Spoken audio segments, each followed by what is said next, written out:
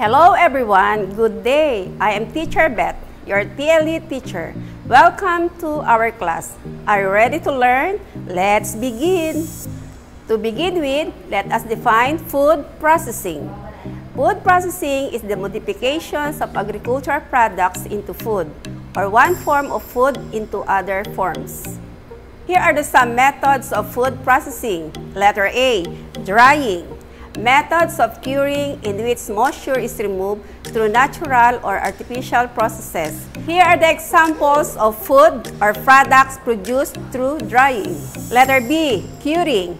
Methods of preservation and flavoring processes in meat and fish by the combination of salt, sugar, and nitrate.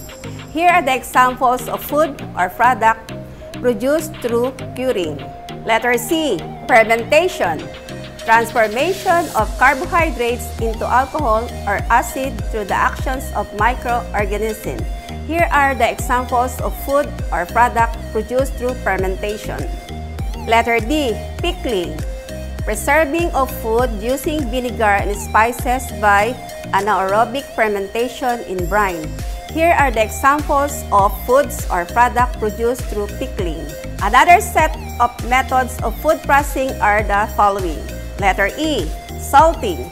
Application of salt whereby the moisture content is lower to the point where bacterial and enzymatic activities are retarded.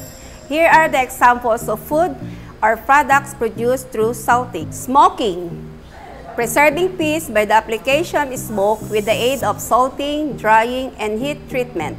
Here are the examples of food or product produced through smoking. Letter G, refrigeration.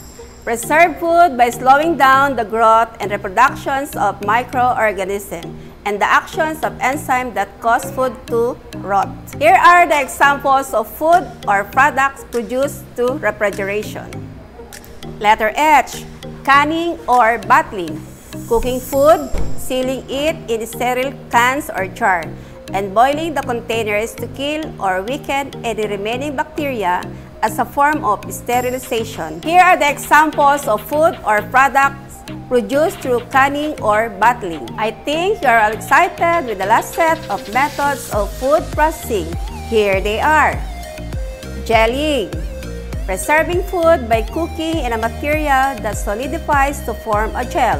Here are the examples of food or products produced through jellying. Letter J, vacuum packing. Use to store food in a vacuum environment, usually an airtight bag or bottle. Here are the examples of foods or products produced through vacuum packing. Letter K, sugaring. Foods are cooked with sugar until they are crystallized and stored dry. Here are the examples of food or products produced through sugaring. Freezing. The most common technique in the modern world to preserve processed food in a big cold storage. Here are the examples of food products produced through freezing. Bear in mind those methods of food processing that will help you a lot and can be a source of income, especially these trying times. And that ends our lesson for today.